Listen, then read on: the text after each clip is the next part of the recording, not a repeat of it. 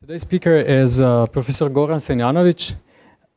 He did his bachelor studies in Belgrade, Yugoslavia at that time, and then his PhD at the City University of New York in the United States. And he worked at Brookhaven National Lab and briefly at the University of Zagreb. And then he moved to the International Center for Theoretical Physics in Trieste, Italy. He founded a group for phenomenology of elementary particles at ICTP, and his speciality, or his field of work, is theoretical physics of elementary particles. He's well known for his work on neutrinos. He proposed the seesaw mechanism of neutrino mass, and he did a pioneering work on left-right symmetry models. He's co-author of over 100 papers, many citations, over 11,000, and today he's going to tell us about the neutrino paradigm and what we can learn about the neutrino paradigm from experiments at the Large Hadron Collider. Thanks a lot. It's a real pleasure to be here. I'm an old friend of the Institute. I've been here many times. Gave a number of talks. Now, it turns out that I gave a colloquium here 20 years ago. I wonder if there are some of you there. Some of you should have been there. I spoke of neutrinos. Neutrinos were supposed to play a great role in cosmology. They don't do that as much as we hoped. I'll try to argue that neutrinos surprisingly play a great role at LHC. And at LHC, this machine that I am sure all of you heard should find the Higgs particle, right? This God's particle, as they call it, can actually be a machine to probe the nature of neutrinos and the origin of neutrino mass. Now the title here, it's not my title. I was ordered last summer to give a special colloquium at CERN. They said use this title, okay? And I've been using it ever since. I'm not sure it's the right title. But I've noticed, I've been preaching this for a while, and there has been a change in the last couple of years. People are more and more willing to listen that LHC is not just a machine to find the Higgs and so-called extra dimensions and black holes. So let's start. Now today we have a standard model. I hope you have all heard of that. A theory of all the particle interactions, elementary particle interactions, that is based on symmetries. I won't talk so much about these symmetries. They are local gauge symmetries, whatever that means.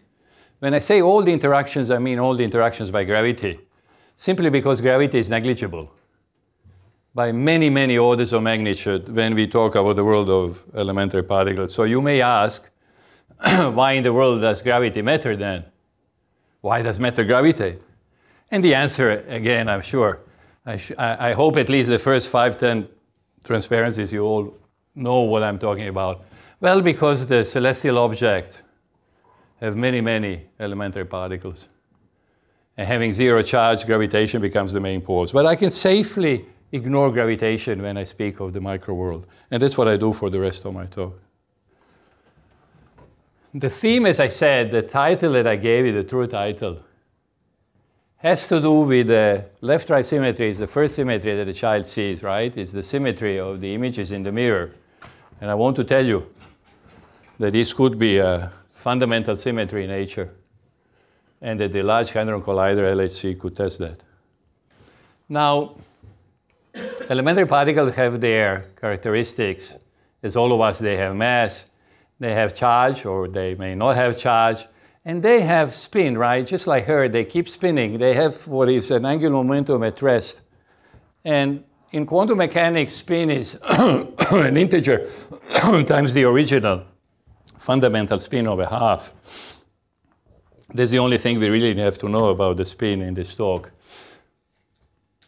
And the particularly interesting objects are the particles that have spin 1/2, the basic entities of matter. Now, you all know that, let's say on this transparency, you all know that the world is made out of atoms, which is made out of nucleus and electrons going around.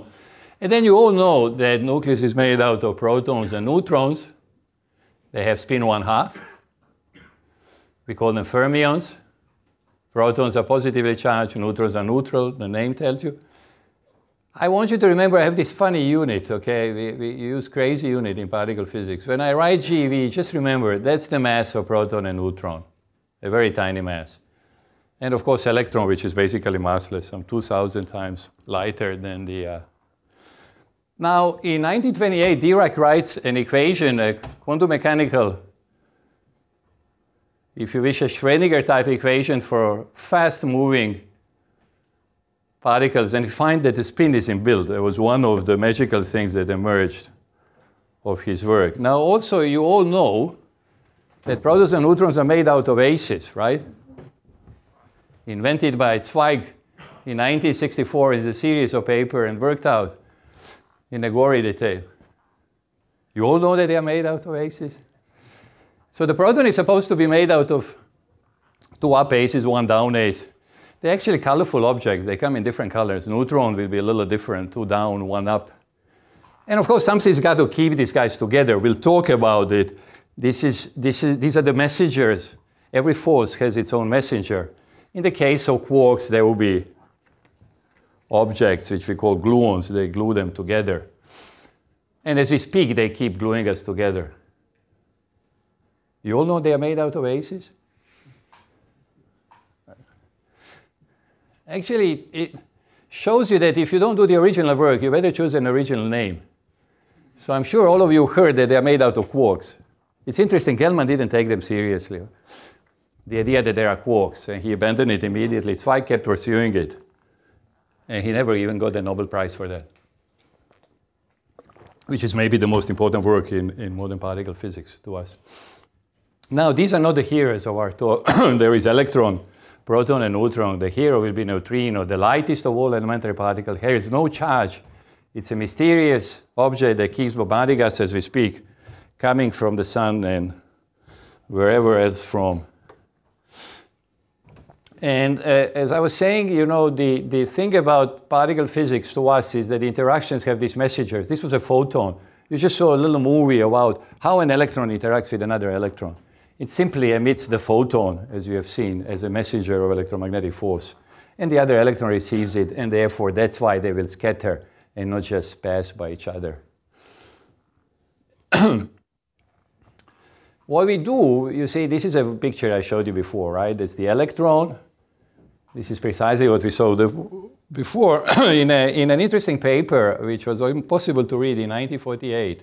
In the appendix, Feynman develops a set of rules to tell you not only how to depict these processes, okay? This is what I've showed you in a little movie, right? The electron comes in, it's moving in this direction, it stays an electron, emits a photon that the other guy does, and the most important rule of Feynman ways of understanding this, which is the cornerstone of modern particle physics. You should never do what I've done here. It was too late to correct it. You cannot break the fermionic line. If you do, that would be a source of new profound physics, okay?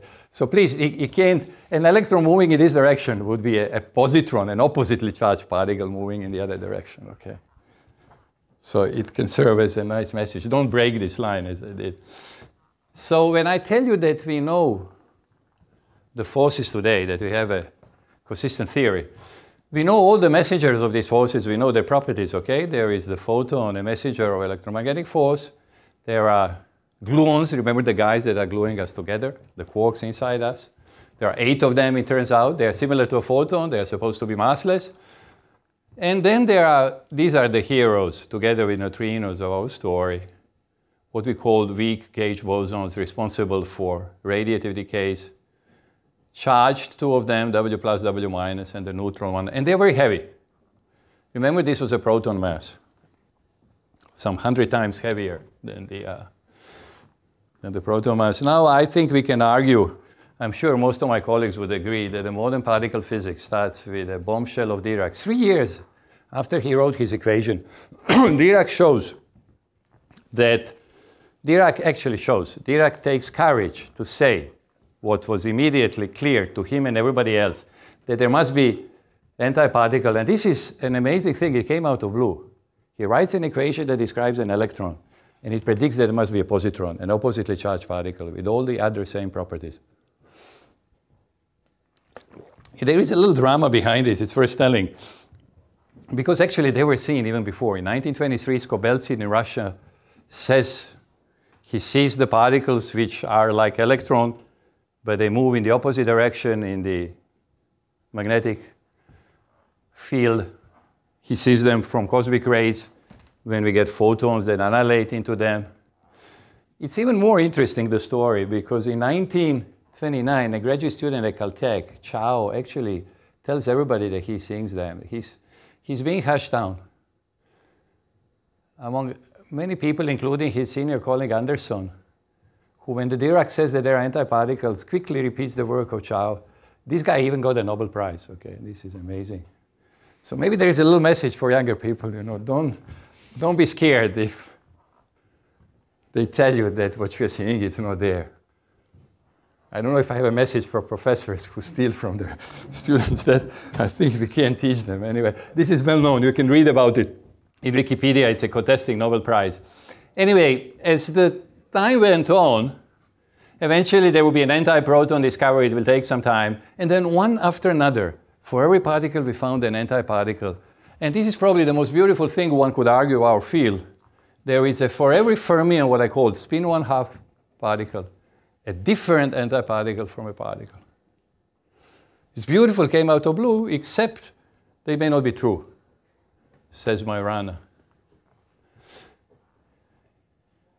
He says that neutrino, that will be our hero, and it carries no charge, could be its own antiparticle. Okay? Ettore Majorana will write this paper. It's the last paper before his tragic disappearance. I have to say a few words about him. He needed a job. He wouldn't publish. He needed a job. He was getting a job in Napoli, and they said, if you want to get a job, you have to write a paper. So he takes out of a drawer one of the classical, or maybe most important papers in our field.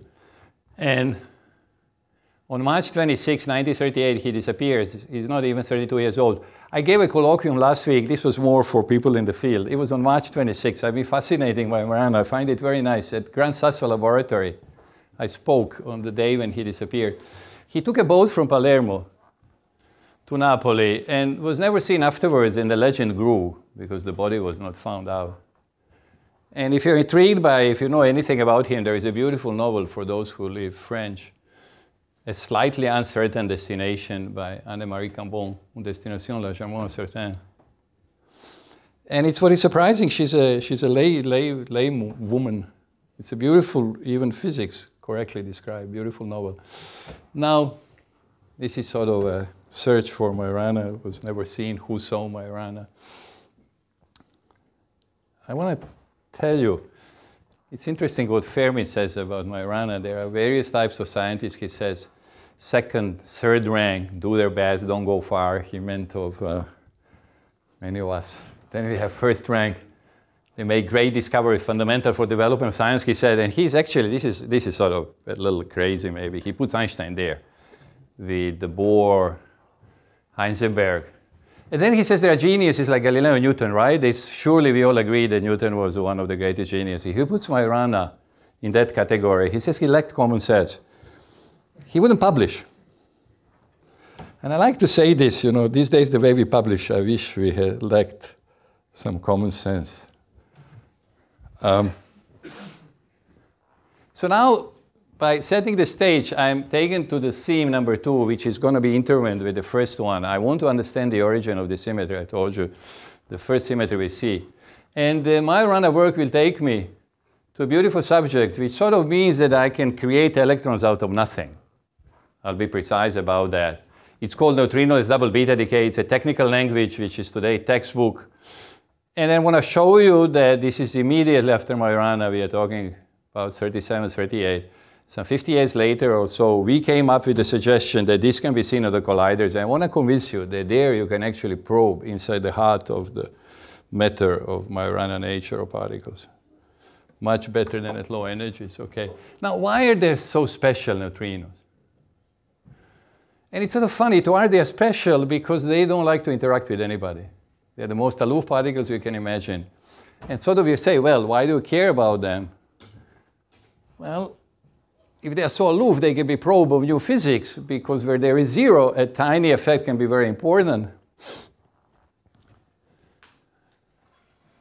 So just to remind you, hopefully you heard of this, or to tell you, how were neutrinos discovered? Actually, they were invented theoretically by Pauli in 1930 in so-called beta decay. The neutron, who is slightly heavier than the proton and the electron together, it can decay. In particle physics, more or less, you should remember that whenever you're allowed to decay, you do. So if I'm heavier than you, I'm going to decay into you. If not, we will learn that there is some deep new physics, okay? So what was strange, that there was no conservation of energy, and even some people are willing to give it up. He said, why not imagine that there is a new particle? He actually called it neutron, because there was no neutron at that time. And the name would be changed to neutrino, a little neutron, by Amaldi, who suggests to Fermi, who is the father of neutrino physics by and large. And it's a kind of brother of electron. They're always supposed to exist together, be detected together. So this is what they've seen in those days, right? If neutron decays into a proton of electron, and this is happening in some nuclei, heavy nuclei, they don't move. So electrons should take some fixed energy, right? The energy should be the line, the difference between the energies of the father and daughter nucleus. And instead, what they saw was a continuous spectrum. And he thought it would be the most natural thing to suggest, well, let's share. The energy is being shared with another particle. But it's interesting, okay, I have to mention this, that Pauli, who suggested, this is a letter that he writes to the colleagues in a meeting on radioactivity, he calls it a desperate remedy. He's very apologetic. He's introducing one new particle, and he wants to be forgiven. As I speak, someone is sending a paper in my field to our archive, suggesting at least 5 new particles and telling that he has a simplest possible extension of the standard picture. So maybe they were too conservative, but I could call this good old days. You will see there will be good old days, and there will be more than times in my talk. And it's interesting, he can't be in the meeting because he has a dance. Okay, I like that. It's good that he wrote this letter, right? Because the rest is history. Now, how would this particle be seen? It was very scary in the beginning. Hard to imagine that you could see it, because the way you would see it, to see it in the inverse process. If I get it in the decay, I should then, to see that exists, do the inverse process, right? I hit a proton, and then I'll get a neutron and a positron, right? Proton has a positive charge, positron has a positive charge. Charge is conserved in physical processes. The thing is that this guy doesn't want to interact with anybody. The mean free path, the distance the neutrino travels before he wants to interact with you and me, is 10 to the 20 centimeters, right? It's amazing. And I think this helps understand John Updike, a great American writer. I hope you know John Updike, many of you. He's been nominated many times for a Nobel Prize. He died. And he wrote this poem. Now you can read it. There is no reason that I read for you. Notice, he can't stand that it goes through you and me. They entered Nepal and pierced the lover and his girlfriend. He says, you call it wonderful, I call it crass. Well, this is maybe where a poet differs from a physicist. But another interesting thing, he knows they have no mass. By the way, they do have mass, and it's not because there are no referees for poets. Any referee would have let this being published. This was 1960s. When I studied out my research, I believe neutrino has a mass for reasons I'll tell you later, okay? My friends were very worried. My wife was worried, said, look, even a poet knows that neutrinos are massless. You know, what are you getting yourself into? So why did they finally see the neutrinos? It took 26 years. It's a field that requires patience, okay? That's the thing. You will see it always takes 10, 20 years for whatever new ideas that appear. So 26 years later, Goran and Reines will see neutrino finally. Why? Because in reactors, this is Savannah River reactor, you produce a lot of them, right? So if you produce a lot of them, eventually you see a few events. Look, the number is huge. Per every second and square centimeters, you get 10 to the 13. Now, these are good old days, I think, for those of you. Well, I don't know. I have my experimental colleagues here who are on a little bigger teams. You will see later. They probably told you enough. This detector, you know, what you do, your water is the best source of protons, so you just fill your detector with water. It was small enough, but only the skinniest member of the collaboration could fit in. There were 2 physicists and 6 technicians. What will emerge, and what will be important for us, that there must be a messenger, we said, for every force, right? So if there is a photon for electromagnetic force, I need a messenger similar to a photon we call the W boson, weak boson. Who makes this process happen? Neutron emits this messenger, becomes a proton, and then finally I get this final state. So you see, this is the way it works, okay? Let me give you a little illustration. When I say that neutron decays, I really mean that the aces decay, or quarks, as we typically call them. They are inside these particles, okay? They are elementarily. So I have a neutron with these quarks decaying into proton, and the way it does, you see, there was this down quark that will become an up quark by emitting a W boson. It's a little simplified picture of what goes on in producing this final state. Now, for the main theme of my talk, this is the second grain bombshell of particle physics. And this could also be argued one of the central steps in the development of particle physics, is when these 2 young guys, this is how they looked when they got the Nobel Prize, okay? They were like less than 30, I think, T.D. Lee. It was really bombshell because everybody believed for that time that left-right symmetry had to be a good symmetry in nature. So when they come with a suggestion that parity, this parity I will call the left-right symmetry, is actually broken in weak interaction in this process that produces neutrinos, and it was turned out experimentally to be true, the world got very excited. What it meant that in these processes only left-handed particles would interact, as if I would only with my left arm participate in that. This is what they taught us. They actually had a dream. This is very interesting. Most people don't know this. It's to the extent was forgotten by them for a while, that in the last quarter of the paper, they actually suggest that deep down at the fundamental level, they cannot believe that the symmetry is broken. It has to be broken logically. But how can it be that this symmetry, the first symmetry you see, it's not a fundamental symmetry in nature? You'll see, I'm going to call it Lee and Young dream. So these are good old days. There were 5 people on the experiment. And it's always stressed. She's called Madame Wu. There was a woman running the experiment. She wasn't sure of her result. So she asked colleagues to check it. This could be a reason why she didn't get a Nobel Prize, because this is an extraordinary thing, right? What happened is in the process of the neutron decay, of the nucleus cobalt decay, properly polarized with the spin, defining a direction, you can do that with the spin of the particle, okay? What they've seen, the electrons wanted to go down, and not symmetrically, if I define left and right, not symmetrically going up and down. Most of them, actually what they've seen is all of them would go only down.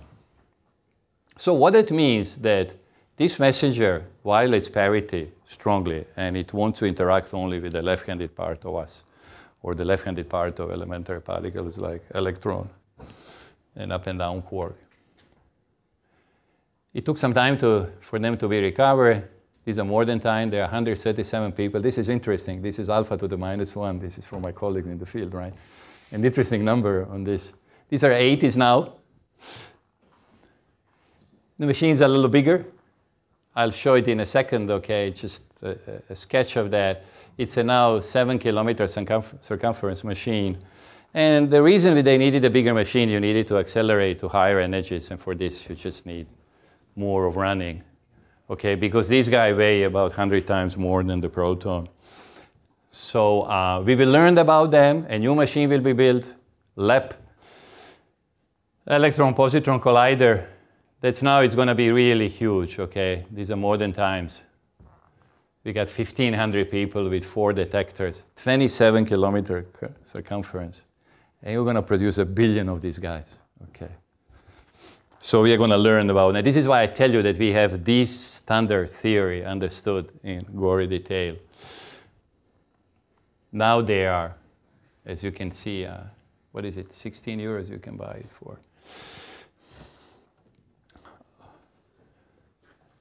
This is just a sketch. I'll show you a picture later. This will be the new big machine. This is how the old one look at that, which is the injector for the big one. Now, what is the Majorana program? Okay, let's come to the crux of the subject we are asking. He says neutrino could be an anti-neutrino. I mean, just in the case of Dirac, which was an extraordinary simple equation, relativistic quantum mechanical equation, turned out to have a rich, deep physics behind. The same thing happens in case of Majorana. If this is true what he says, he can write a mass term. The neutrino is now allowed to have a mass. Even if it's purely left-handed, this would completely contradict what Dirac knew. And I can't explain this technicality here to you. But the bottom line is, it would mean, you see, that I could have sort of two neutrinos disappear or being created. And since they are bodies or brothers of electron, the same thing will happen to the electron, if Majorana is right. And it will happen like this. I hope you can see these are our Feynman diagrams. We describe everything through Feynman diagrams. Remember, they just tell us what happens in a process. This is a beta decay. This is a beta decay.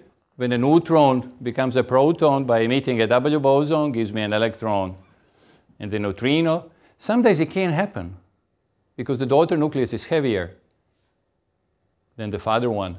Germanium is lighter than arsenic, therefore it can't decay.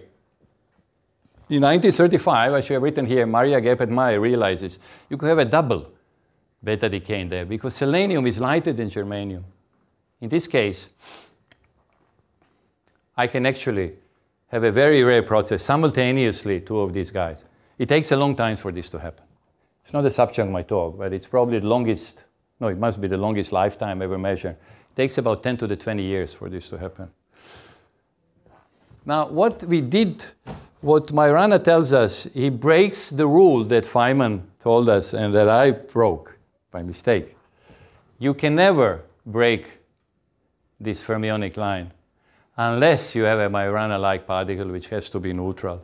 So if this is possible, then I can break this line and I will get a process, you see, in which I'm getting electrons, which I call them electrons out of nothing. I have only nuclei that are producing electrons without this being obscured by neutrinos, which is the missing energy. And that can happen, of course, only if this guy has a mass. It came through Majorana mass. So now I can have a neutrino-less double beta decay. I called before this ugly technical language. We should introduce a better name. It's a simultaneous decay of two neutrons. You see, each time a down quark becomes an up quark, as you see in this little movie. The shiny guys are W bosons, which are then producing antineutrinos. And they can simply annihilate, if you wish, figuratively speaking. They've been looked for desperately now for a long time. These are modern times. This is the experiment that just started. There are a number of them. It's a great time in this kind of physics. We usually, in our field of elementary particle physics, have to wait for decades, often for new experiments. Now, all of a sudden, we are going to have a series of, look at this guy, right? The detector is now a little bigger. In a few years, they are going to tell us what is going on, and we are coming to the point of being able to test our theories. These are really modern times. Look at this futuristic picture of the situation of a Gerda detector. So what is the standard model? Okay, here is a telegraphic summary of a great prediction of the standard model, great but wrong. Standard model invented by Gleshow, Weinberg, and Salam, my ex-director who died prematurely, unfortunately, from Parkinson. These people developed the theory, and what was crucial in the theory, something that I myself found extremely annoying, it bugged me from the first day. What's interesting, they started to bug Salam. And this is the way the standard model looks. I'm sure you won't understand it if you don't do physics. You don't have to. I want you to pay attention that it's completely left-right asymmetric, painfully so. Whereas in the left-handed sector, okay, particles have their left and right natures, the way we have left and right parts of our body. The left-handed guys, they have to live together, neutrino and electron. The poor guy here is alone because there is no right-handed neutrino. Well, it's true, we have not seen this guy. But they write the theory saying it will never be seen, okay? And therefore, the Majorana mass term cannot be written, you see, because this guy has to live with the electrons. So if I write the Majorana mass term, I would have to write the electron mass term. But the electron carries charge, so I would have a violation of charge, okay? Here I have sort of an annihilation of two neutrinos. So they predicted the neutrino is massless, okay? People already suspected that the neutrino is massless. It's one of these strange dogmas, you know. People find that the number is small and they decide. These days, very often, most of my colleagues teach their students. Sometimes I even heard myself say that the photon should be massless. You see, we've never seen a photon having a mass. It's very dangerous to make this statement, right? In physics, in science, there are no zeros. We should keep probing. So neutrino was supposed to be massless. And the question, why is the world asymmetric? Well, I could stand this. Okay, actually, this is courtesy of Miha. Miha found this, Leonardo da Vinci. I think this kind of asymmetry I could live with. It would bug me if we had an invalid here completely. And I like to say that, if you allow me, I can believe that God may be left-handed. She can't be an invalid. Just can't believe that. I mean, they are telling you in the standard model that the world is like that. It's just asymmetric, and it will always be. Now, suppose that you want to have a symmetric world. The way you would do it would be simply sort of just do it, let's say Nike's approach. Just make it symmetric. Take the guts and say that the world is symmetric, and this is what they suggested, but they didn't work it out. They said that it probably won't do, Patti and Salam. And then we showed Mohapatra and myself immediately afterwards that actually it could be true, that you could have this asymmetric, that the world could be completely symmetric, which would mean that there must be, if I believe in this kind of picture, that there must be a new gauge boson. Whenever there is left, there is right. So there must be another messenger. Why didn't I see it? Well, that's obvious. I mean, that's now trivial to say because it's heavy, so you didn't see it. That's what you say beginning. But if you will reach these energies, then of course you will see the symmetric world. And the way I imagine it is really imagine that the world is symmetric in the following sense. Suppose that you run into a situation like this. Okay, this is called spontaneous symmetry breaking. If I see things like this, I would say that the symmetry is broken, right? There is no symmetry between left and right. But that, of course, can emerge from a completely symmetric situation because a world like this cannot exist. This point is unstable, right? You don't want to live in a local maximum, right? You're going to fall down left or right. And where you can fall down, it's a completely free situation. Once you fall down, you are breaking the symmetry. So what we imagine that the symmetry is spontaneously broken. And it can be worked out, and that will lead to a number of consequences that made these so-called left-right symmetric theories. Now, there was a curse. The theory had a curse. Because neutrino, you see, I said to you that the world had to be left and right symmetric. Therefore, neutrino is not very similar to the electron. So it ought to be massive. But everybody knew that it was massless, and the limits were telling us that the mass was small. So this was a curse that will turn into a blessing. When we realized, it took some time. It's amazing how these little things take time, how often you're in the dark when you're trying to develop a new theory. It took us years to understand that I can't describe this technically, but what happens is that the right-handed neutrino can by itself get Majorana mass. And it does get in this theory, just the way he envisioned. I don't need to put left and right together. I can have a completely broken world in the end. And so there is this heavy guy that somehow being in contact with a tiny neutrino that we know and love gives it a little mass. It's called the seesaw mechanism. One of the people that contributed this was Gell-Mann again. He's good with names. He's been all his life very good with names. Okay? He didn't even write the paper. He didn't take it seriously. He just said a few lines in a, but the name caught up. I wish I had chosen a name like this. Okay. Gell-Mann got himself on this just by calling it seesaw. People like the name. What turns out that this is, I won't be describing here, that we knew that it had to be heavy. It took many years to settle the issues of how heavy. It's been going on, the study of this, but we knew already in the early 80s that this guy, remember, this is a mass of the proton, this unit. The W boson that we found at SPS and lab weighed about 100 times more than the proton. Now I'm in a completely different ballpark. And therefore, I myself, for many years, stopped really working on this seriously. I had to give up on the possibility of seeing it because we knew it had to be very heavy. These numbers changed a little bit. Last year, we revisited and settled the issues, okay? And what I can describe here is the series of homological reasons that indicate that could be an upper limit. For people in the field, I'm willing to discuss later.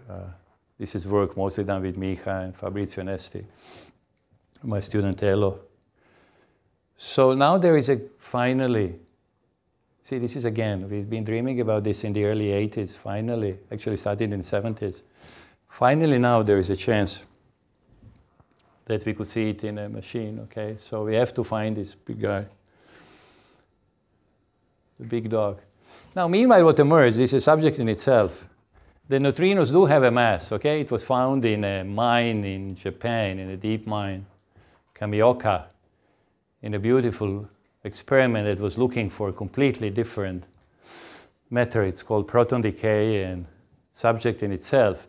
It turned out that they proved the neutrino has a very, very tiny mass. Notice orders of magnitude 9 at least, orders of magnitude, at least billion times lighter than the proton. And the reason that you now need, this is the, remember the first detector when the skinniest person could be inside?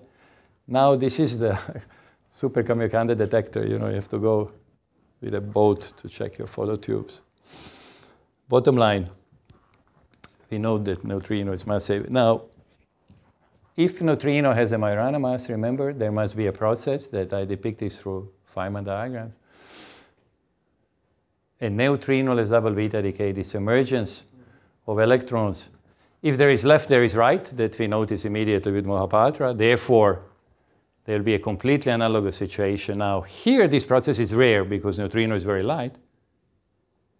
This one is rare because WR is heavier, but they become competitive. So what we did, we took it, now that LHC is coming, we took seriously this possibility. Again, with Micha, my student Tello, they did a lot of work on this. And others. We took it seriously that this may be the new physics behind neutrinos double beta decay. And wanted to see what is the connection with the LHC. Well, after all, how can this, we are talking about nucleus decay, be related to a machine that probes physics at the energies of thousands of proton masses? And the answer is, was given already 30 years ago. You see, 30 years we have to wait for the ideas to be probed in this field. What we suggested is just a rotation in a plane.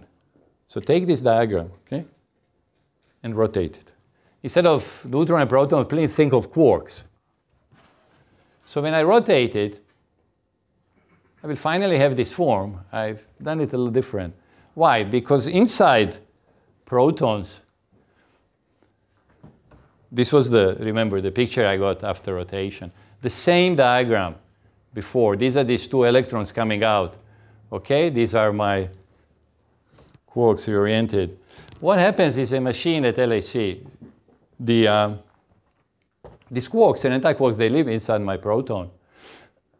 So when I hit a proton on a proton in this Large Hadron Collider, this is what this machine is all about, I'm sure. Your colleagues here told you about that. You would produce, at these energies, the analog of the W boson exactly the same way that they did it in the old days. Except there is a profound difference, where here before there was a neutrino, and that just would be the energy they don't see. For them, light particles don't exist, basically. It's a missing energy, and they're so light. Here you produce a heavy particle. Remember, because of the spectacular nature of its being a Majorana state, it could give you the 2 electrons. We call them leptons, light particles, okay? I should have stressed this name, for electrons in his bodies. So see, if this is true, if this exists, and this is what is being searched for, what you would see if you find this guy, you would see parity restoration, the world would become left-right symmetric. You would also see lepton number violation, what we call the violation of the electron number, the production directly, and not only indirectly. But more than that, you could actually see this beautiful thing, what Majorana imagined before he tragically disappeared. And that is that there are particles who are sort of hybrids. They cannot decide whether they are particles or antiparticles. They're both. I said it's half time it's a particle, half time it's an antiparticle. So many decays. It's half of the time it decays into an electron, half time into a positron, okay? So maybe for my colleagues at LHC, sort of to appreciate the extraordinary thing, you would actually look deep down into the nature of particles never seen before. And this is the only direct way that you could see this physical process. So this is the Large Hadron Collider, right? These are modern times. You've seen this, I'm sure, the people here. You have a great group here. See, this was the little thing that found the W boson originally, okay? Today is an ejector. It's kind of amazing, but I think maybe, I don't know, for some reason, I come from Split, actually. There are groups in Split and Zagreb here, Zagreb and Didas. There are 2 major detectors, Atlas and CMS. We have a Croatian group which is strong in CMS, and we have an Atlas group, I think, predominantly here, right? They can tell you a lot about what they are doing. I want to convince them that and they remember themselves, if it's the right time to jump on it, that there is a historic opportunity to see into the core of the particle physics standard model. Now, this is how the one of the detectors looks like, right? These are modern times. There are a lot of people on the experiment. Look at the size of the detector. Now, I want to tell you, I'm not going to give you the names of people that are dedicated groups, both at CMS and Atlas, that are searching for what I've been describing here. This is finally becoming reality. I hope I showed some of the enthusiasm and excitement that I have for me personally after waiting for such a long time. And what is great that we had already data, LHC is doing much better than we anticipated. So there are a number of papers that CMS and Atlas have produced. And now what is beautiful, okay, we are finally doing real-time physics, okay? Those of you that do your daily real-time science may not appreciate what it means to us. You see, remember that I told you that the limit was around this number? There was a theoretical limit that we could come up with. Is finally the experiment is catching up. And just a few days ago, it was last week, I think it was right a week ago, on Tuesday, there was a new paper by Atlas that has discuss this, so please stay tuned. I hope that in the near future we can convince you that what I told you here is that LHC, the Large Hadron Collider, can actually probe the origin of neutrino mass directly and not indirectly, okay? This is the reason I find very excited as a particle theorist, someone who loves and studies these elementary particles. The only way to see into their future is these big machines. Whatever the impact is, the cost and the struggle to build them, the only really direct way to see inside of nature is that and not the low energy processes. What is great, what I want to tell you, that we are talking about the same time scale. I told you about nuclear physics experiments. They are going at the same time scale. We are talking between 3 to 10 years So it's a great time that we can now have on different ends experiments probing the same phenomena. There is at the same time cosmology playing an important role of neutrino mass. I didn't talk about it here. That's a subject in itself. And what I want to argue, that the mystery of left-right symmetry could be resolved. Thank you.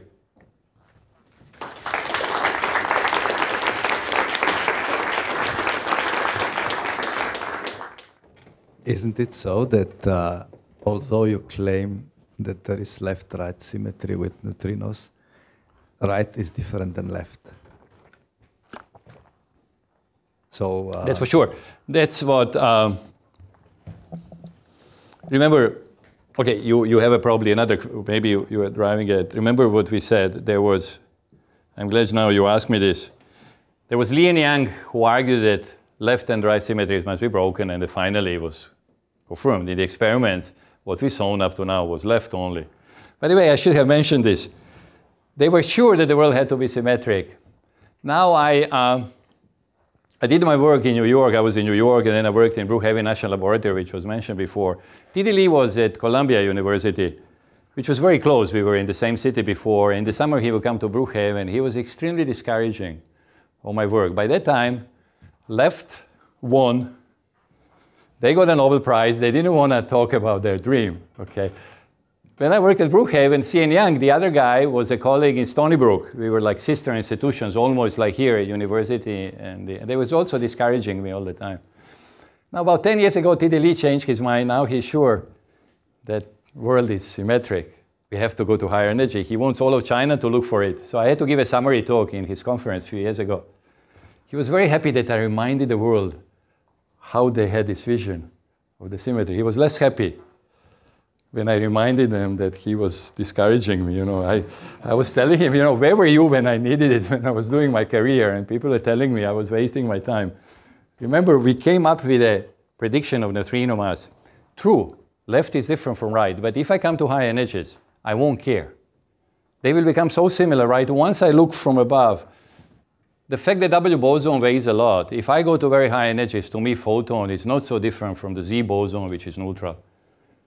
At very, very high energies, there will be almost no difference, little difference in couplings. But they will look very similar to us, right? After all, what is a small mass? There is no small mass. It means that the mass is small compared to energy. Dimensionful numbers are not small, remember that. What is small is a dimensionless number. So I always mean mass over energy when I speak of an object being heavy or light. And that's why we needed this big machine. Are there any other questions? Svetlana. You mentioned that for you, crucial experiment is to see 4 same sign leptons, right? Right. But, 2 electrons. Since this is a collision of quark and anti-quark from proton, you must have a very strong background in this process, right?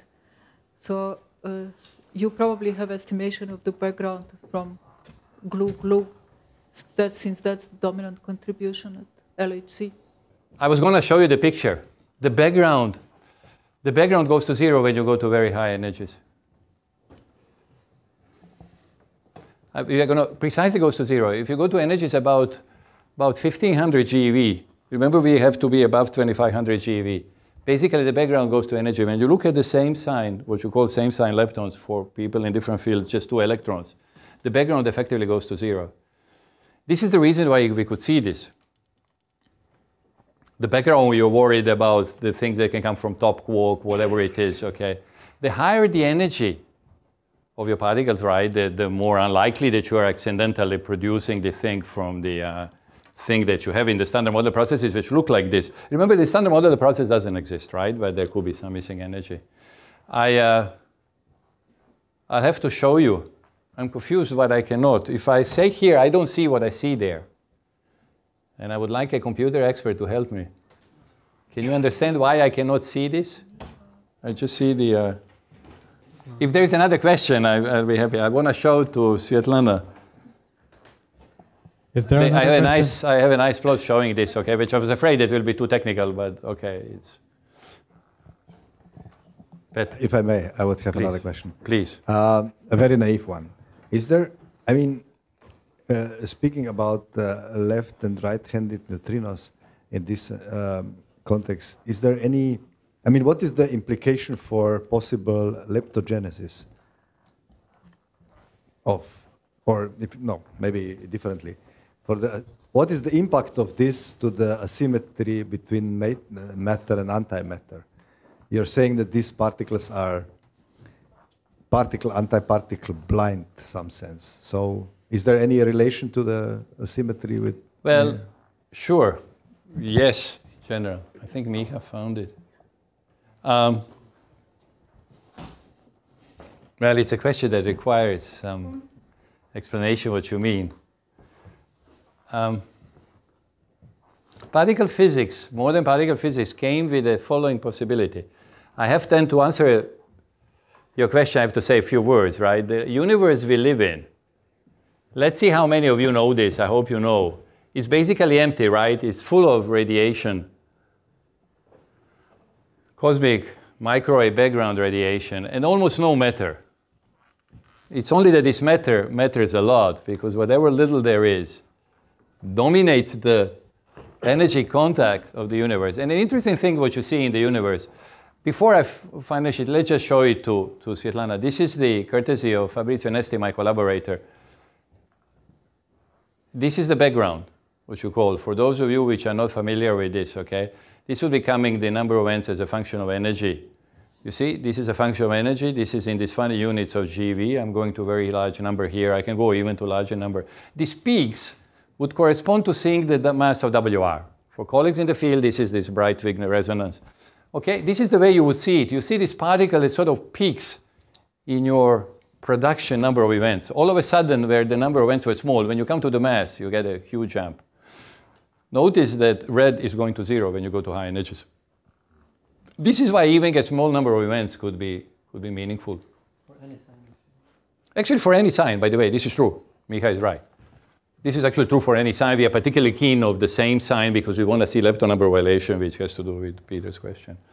But so see, it was huge at these energies, and then it slowly goes down. This is why the studies that were performed, there were detailed studies performed some 10 years ago by Ferrari et al. This was the Atlas group. Turned out that we can see this WR boson, surprisingly, even to 6,000 GeV. If we reach this machine, it's going to double its energy very soon. It's going to have 14,000 GeV energy.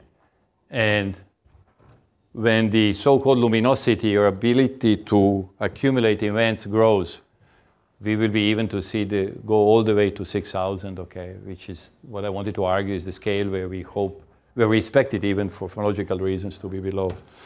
Now your question is a tough question. We live in the world in which no matter how far you look around yourself, there is no antimatter. There are no these antiparticles. And to many people it's very surprising. Why in the world, since the particle physics is symmetric and there are electrons and positrons, how come when I look around me I don't see this antimatter, right? It starts by knowing that Miha is not, no, I know he's matter, not antimatter. We survived this. And then you go on and study the sun and study the galaxy and you go beyond. And it's been very surprising. And particle physics came up with the explanation of that, which is it scares me a little bit. I worked on that and it still scares me. It's actually called genesis. And the name tells you that there is sort of a worrisome detail. You're sort of probing the energy of the existence of the universe. It turns out, however, that you have models based on the lepton number violation, based on the violation of electron number. You see, if your theory violates the symmetry between particle and antiparticle, then it becomes a dynamical question whether I have more particles or antiparticle. If that symmetry would not be violated, then the initial number would be a God-given number. But here is a dynamical question. The trouble is that I can at best show you that my model is consistent with the possibility that genesis took place. But there is no way of verifying this mechanism of genesis. I'd like to talk about it if you're interested. We have come up after 30 or more years or what I believe now, I'm sometimes worried it's almost metaphysical issue and not a scientific one, that we discuss things that cannot be probed at all. I think we are not being fair to our colleagues in other fields. And this is completely ignored. The best we can hope that my model agrees with the world in which there is no antimatter, but I will have no way of probing it. Not the mechanism, not the dynamics. So if you want to know in this theory, if you're asking me, can I produce genesis? At this scale, at these energies, the answer would be no. Which would mean that this is not the final theory of nature, and I would be the last person to tell you that, right? As finally LHC is there becoming a reality, the so-called final theory, I don't know if you've been familiar, in particle physics, we lived through some dark ages when my colleagues would speak of a final theory, okay? Which is scientific populism to me, and not science. A final theory of all the phenomena. It's coming for so-called strings that is going to explain everything that you wanted to know, not only about particle physics, but biology and whatnot. Which presumably even tell you why biology and why chemistry is chiral, right? Why life is chiral, why the symmetry is not broken. But I don't even know what that means, okay? And it would be nice to discuss if you care. It's very, very, very popular these days to use it as the claim is that LHC is going to probe into that. It's a terrible, unfair, and wrong claim. But it's being perpetuated. We have one more question.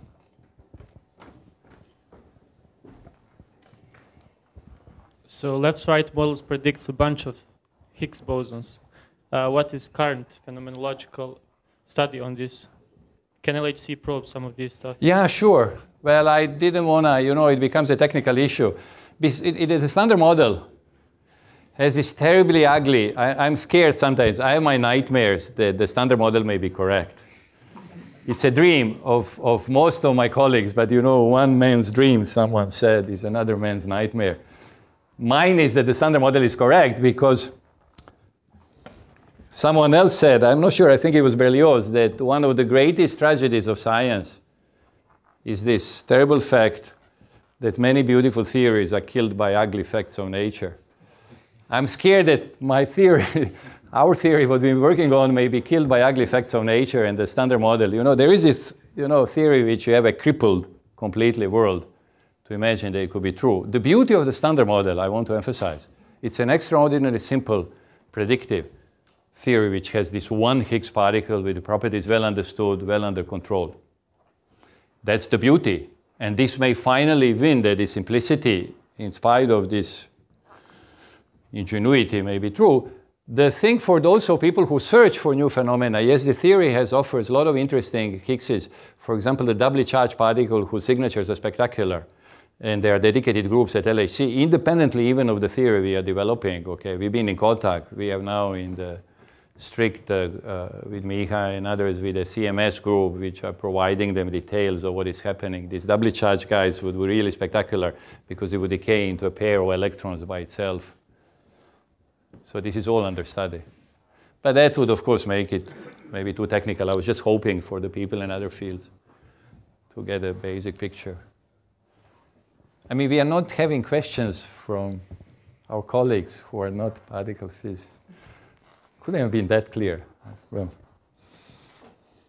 or that confusing, I hope.